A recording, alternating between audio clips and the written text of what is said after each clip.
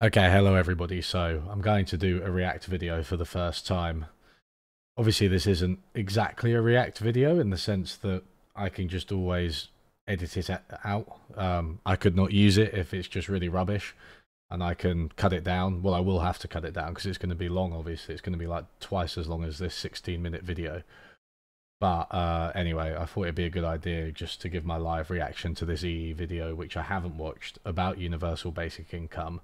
And I've done some reading around universal basic income. I know a little bit about its effects on things like labor supply. I know a little bit about its effects on other positive outcomes like health and earnings later in life and entrepreneurship and things like that. So we'll see if that features in this EE video. My bet is going to be that they're not going to use very much evidence. Let's go. In the past 3 years, the US government has spent over $5 trillion on COVID relief stimulus on top of regular budgetary spending. In hindsight, most economists acknowledge that this was excessive and probably not implemented in the best possible way. Okay, so right off the bat, that seems completely wrong. I know lots of economists who don't think that it was excessive. Dean Baker springs to mind. Robert Reich, I don't think Paul Krugman, for example, thinks it was excessive. Claudia Sahm, she's been a pretty outspoken supporter of the stimulus. Now, of course, you're not going to find any economist or any person who supports absolutely everything put into it. So, of course, it could have been done better. I think policies, can always be improved. And, I mean, Frances Coppola, for example, has said that she thinks the stimulus that was after the main lockdown had been lifted, that was maybe excessive and maybe did contribute to inflation. But that specific component of it, I don't think amounts to her saying the whole thing was excessive. And I don't think any of those other economists have said that it was excessive as a whole. Yeah, most economists, I don't know where he's getting this from. In fact, God, already, okay, we're only bloody 15 seconds in. You can look at the IGM poll. Economists, pandemic, lockdown, stimulus. Whoops. Well, it's not stimulus. We'll call it stimulus because it gets called stimulus. Policy for the COVID-19 crisis.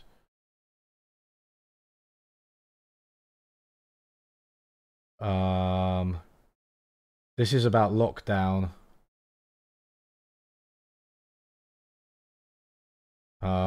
That's actually, none of that's actually about the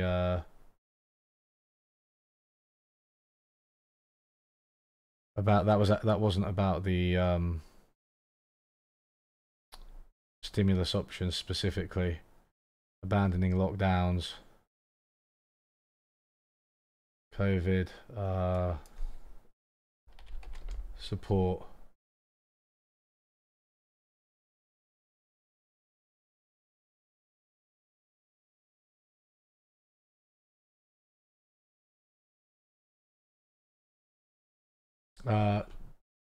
Let's search within the IGM forum. COVID stimulus support. Okay, there's nothing. Okay, right. So, well, forget that. But anyway, I don't see why there's basis for that. And I'm not going to tell you what's right or wrong there. The world doesn't need another opinion on government spending. But what this did do, if not... Wait, isn't this video is about universal basic income? That's government spending. Okay, let me just... Nothing else is dispel the argument that the government doesn't have enough money to fund a universal basic income. That $5 trillion was enough to give every working-age American $1,000 a month for the 2 years that COVID was seriously impacting business, which is naturally raising questions about if this would have been a better way to spend it. Indiscriminately giving money to everyone is not as crazy an idea as you might think, and arguments for a universal basic income are once again making their way into the mainstream.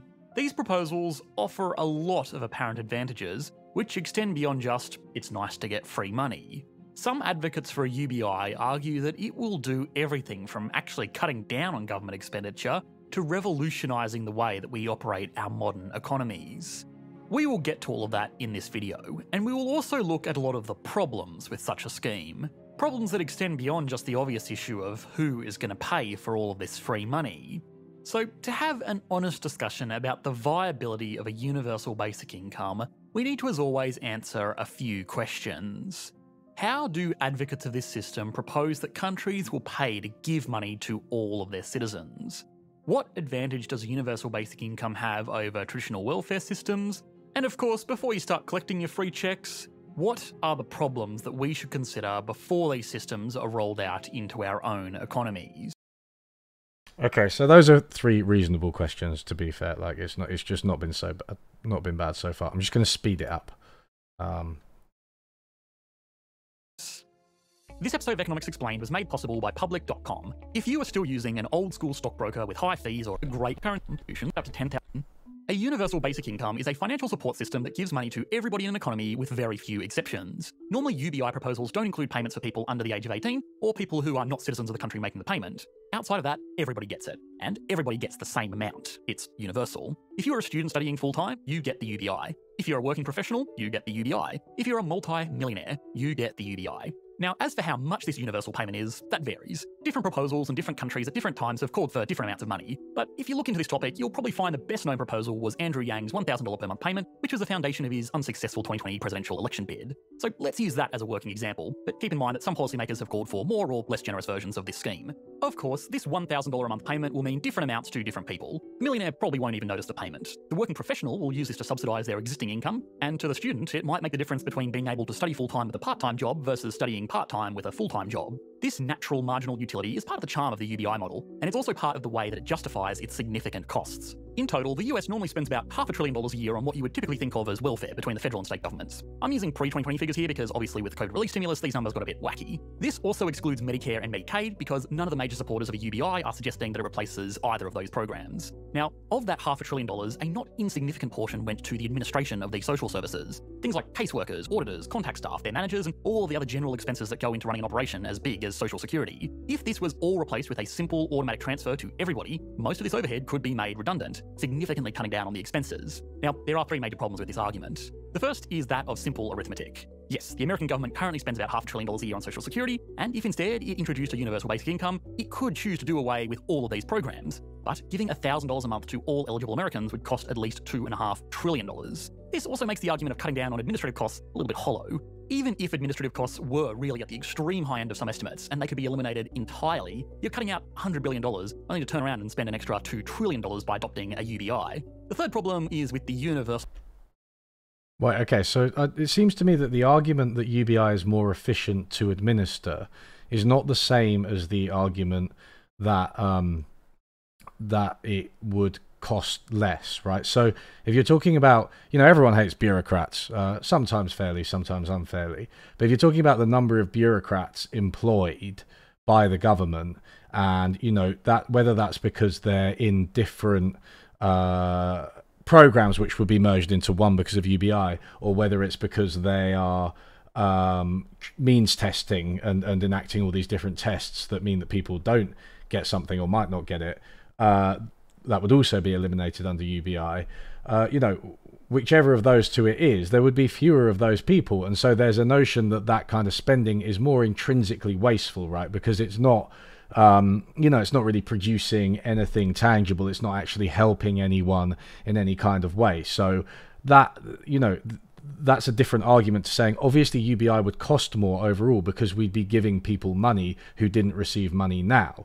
I do want to say something about the calculation of I forget how much it was, but the calculation that was like, 2.2 trillion or something like that. That's kind of misleading. Because the net cost, if for low income people, right, the net cost to them as taxpayers is actually going to be negative, right? And then to somebody who earns, say, exactly $12,000, the net cost would be zero. It's only going to cost people who are above $12,000. right? So this is a pretty classic argument, by the way. It's been recognized by a lot of people. So it's just a matter of accounting, how you choose to describe the cost. If you called it a negative income tax, which maybe we'll talk about in this section of the video, if you called it a negative income tax, then the cost would seem to be a lot lower, but functionally they're exactly the same, right? It's under a certain floor, you're getting, you know, X amount of money, $1,000 a month, and then above that you start to get taxed, right? That's functionally the same as a UBI. How we consider the cost is just a matter of accounting. And Matt Brunick has written in depth about this, the sort of accounting fictions of how much a UBI is going to cost. No doubt it would mean an expansion of the welfare state. But again, you know, it's just some of this stuff's a little bit misleading. And I feel like with the administration versus the delivery, he's confused two arguments there.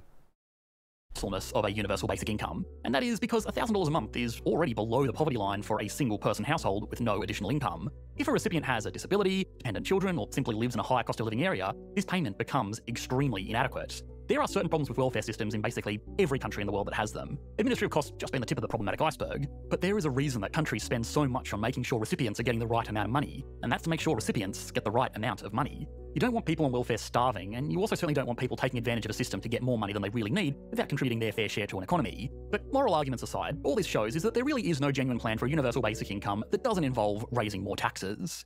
Most supporters of a UBI do acknowledge that.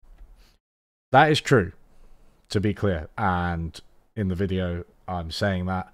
I say that, and I will make another video about it at some point, probably Patreon only, but you know, yeah, we do need to raise taxes. I've forgotten the other thing he said. I'm sorry. Oh yeah, he was talking about, okay, it's not necessarily enough.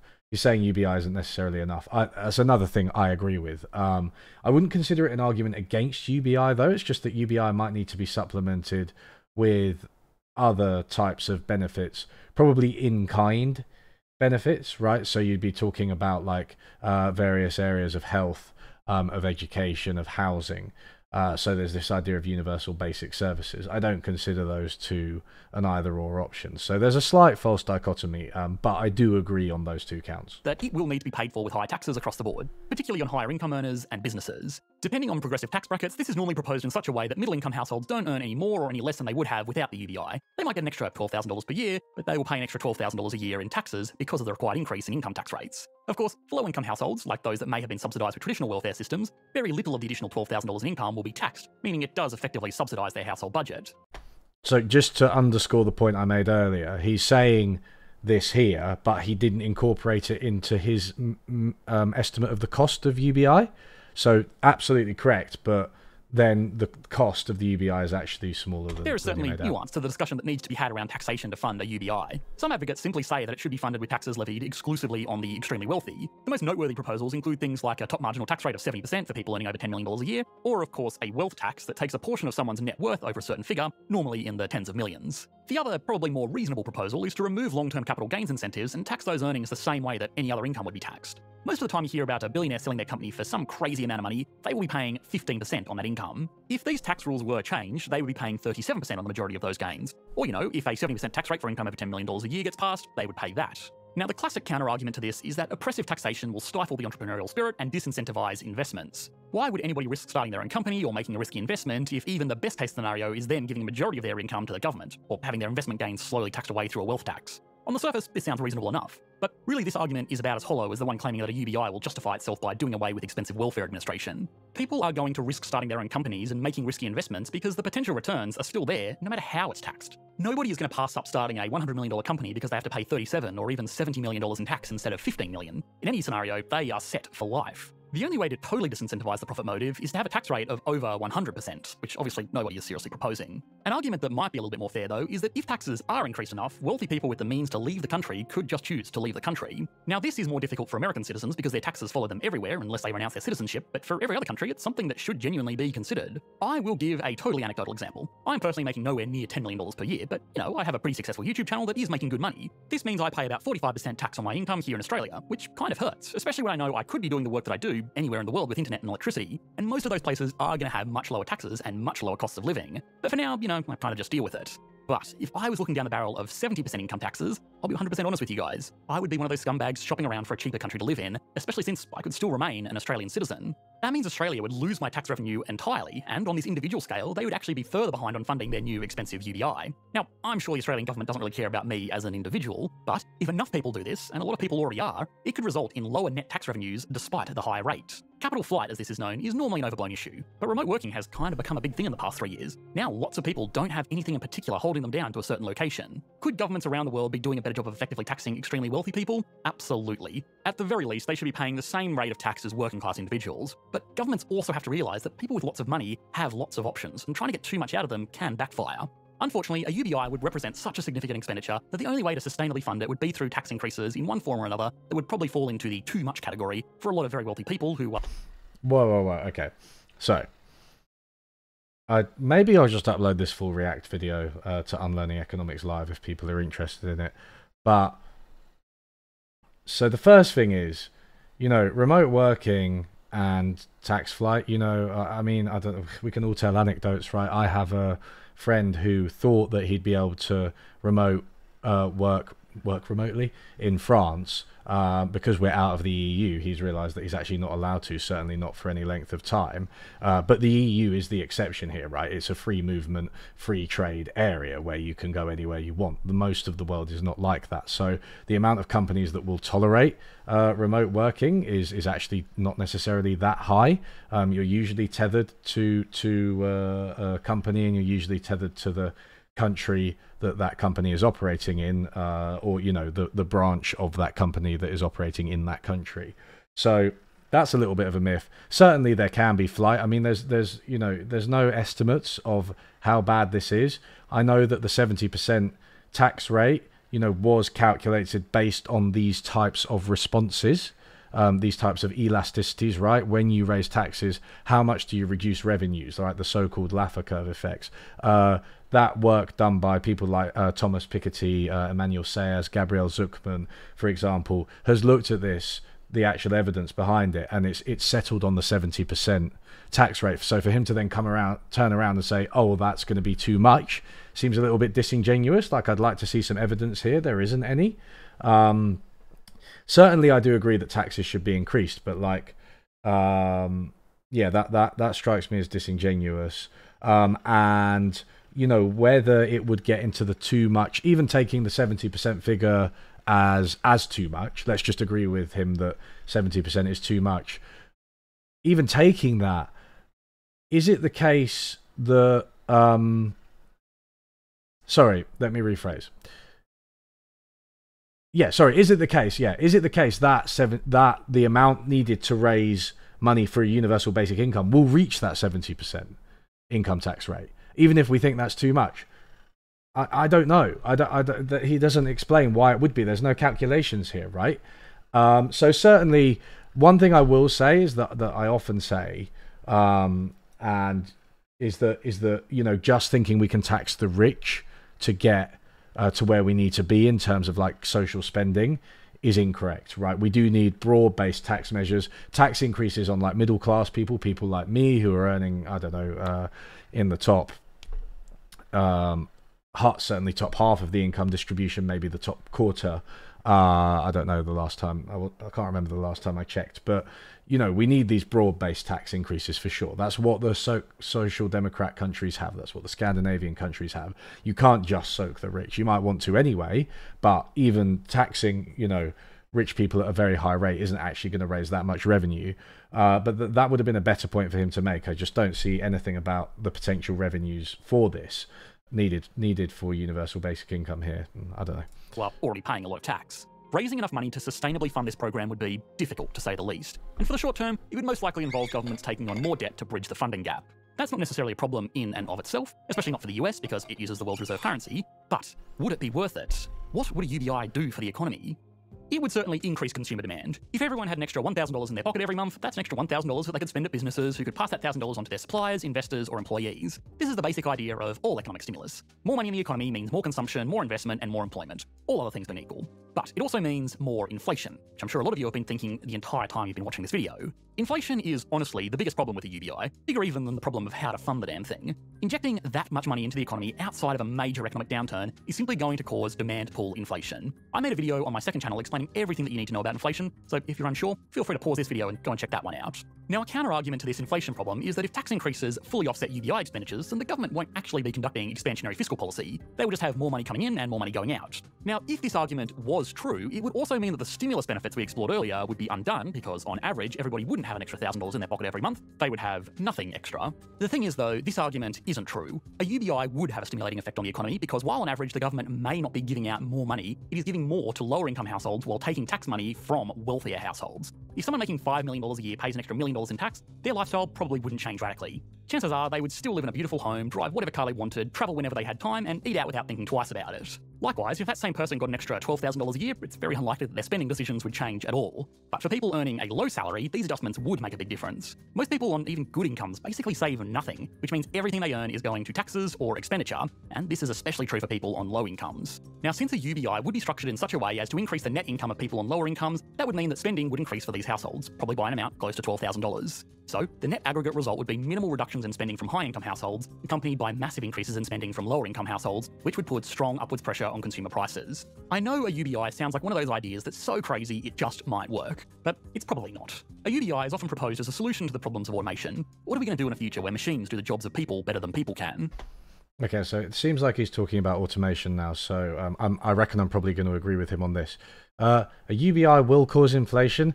Okay, this is the kind of the bit of the video I was waiting for, because before it was all about like the basics and taxes and stuff, which isn't necessarily what my video is about.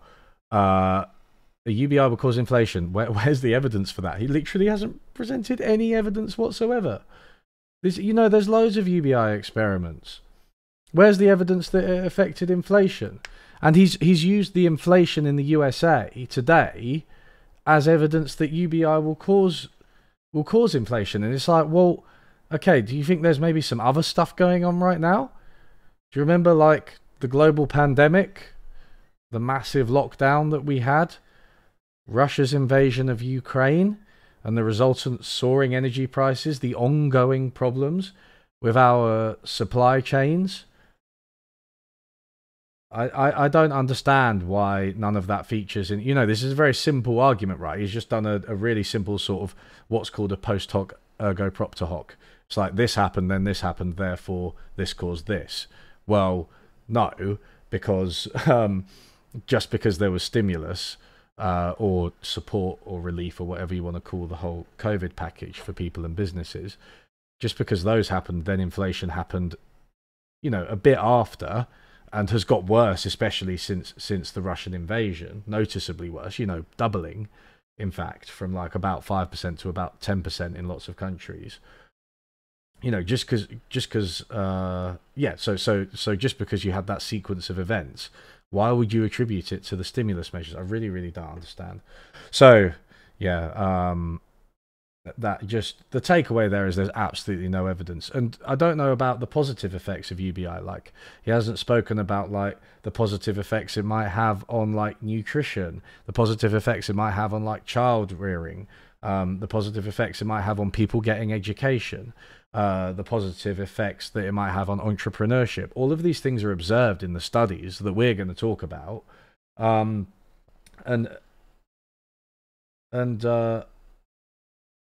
Yeah, so why hasn't he discussed them? Because they're counter-inflationary. They're like supply side, right? So they increase the supply side. If you think of inflation very simplistically, perhaps, as just too much money chasing too few goods, which is, I think, the framework this guy's going from, then, if you could increase the goods and services, right, the supply side, the capacity of the economy through these things, education, entrepreneurship, nutrition and productivity, child rearing, things like that, then you might counteract any demand side inflationary effects. So there might be some slight ones at certain times, right? But what's the relative magnitude? Nothing from this video to make up our minds on that question. I think what a UBI does do really well is act as a thought experiment or a case study to address a lot of the big issues that we face in modern advanced economies. Wealth inequality, welfare systems, global capital mobility, and what we're going to do when robots take all of our jobs. We are going to need answers to these questions. On one extreme, you have the laissez-faire, let them all starve approach, and on the other hand, you have the what if we gave everyone free money approach. Obviously, the real solution to these issues lies somewhere in between these two extremes. But that doesn't mean that there isn't value in thinking about how something like this could play out. I'm not even going to say anything. I don't think people like Andrew Yang genuinely believe that the US would ever adopt his proposed UBI system. But just the fact that he raised the idea in a setting as serious as a presidential campaign means that a lot of people have learned about it, and a lot of people might be thinking of toned-down alternatives. Maybe the real universal basic income was the friends we made along the way. Let me just say, actually, I said I wasn't going to say anything, but clearly that's impossible. A UBI is a compromise, right? It's actually, you know, a UBI perhaps funded by, you know, progressive taxation, generally higher taxation. A land value tax is one big way that Georgists kind of like to say, you know, here's our perfect tax and here's our perfect welfare, and you know they go together.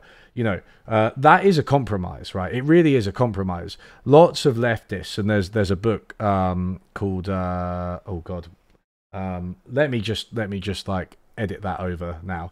Welfare Beyond Markets or something along those lines, which really has a go at things like UBI as basically not really interrogating or shifting the main dynamics of capitalism and markets, right? Because it's just, they think of it as just like a plaster, and they think of it as very consumer centric, just give people money and, you know, they can spend it on what they want. Whereas they would say maybe benefits should be delivered in kind, what we were talking about earlier, right? Housing and services and stuff. And it's kind of individualistic, a universal basic income. So I'm a backer of a universal basic income, but I want to say it is the compromise, right? It's the compromise that sort of smooths out some of the rough edges of capitalism, prevents the worst of poverty in a fairly streamlined and efficient way, without the need for actually a massive government bureaucracy. It's just a transfer, right? And like as he said, a lot of these proposals, $12,000 a year, you know, that's not very much. You might just about be able to live on that if you lived, you know, in the middle of nowhere, but it's not loads, right? So really, UBI is the compromise. Nobody can predict the future, least of all economists. But it's important that we are always stress testing new ways to make the lives of economic participants more comfortable, whichever way the world does go. Now, the best way to make sure that you are as comfortable as possible is by investing for the long term, which is made a lot easier with today's sponsor, Public.com. If you already use a brokerage... Okay. Wasn't there already an advert? Okay, it's fine. So, yeah, I think just the complete absence of evidence on the positive effects of UBI is really striking to me. The complete absence of evidence, full stop, was very striking in this video. I don't think there's evidence for the contention that UBI will increase inflation. I don't think there's evidence for the contention that a 70% tax rate on the rich or higher is going to cause any type of capital flight. And it's quite disappointing. I will say that it's not as bad as I worried it would be. I worried it would say lots of things that were really demonstrably wrong. But it's just like, it's somewhat misleading, and it's definitely missing all of the experiments and studies that have been done on UBI. So, I mean, I don't know what the commenters are saying. Should we look at the comments?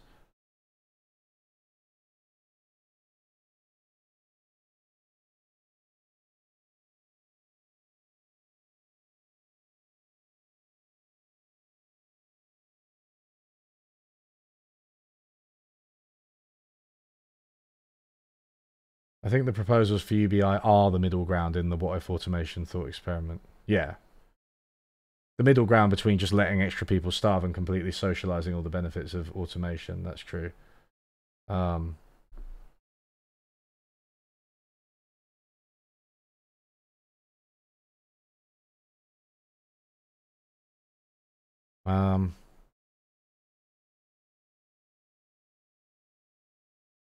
I don't know. I mean, this guy's saying he doesn't think it's inflationary, but TLDR. I don't understand why there's nobody's noticed the complete lack of evidence, but you know, whatever. Okay, right. So I think I hope you enjoyed my first ever React video, and hopefully my last one. But I just thought it might be refreshing to do this because I've never done it before. So, you know, see you soon.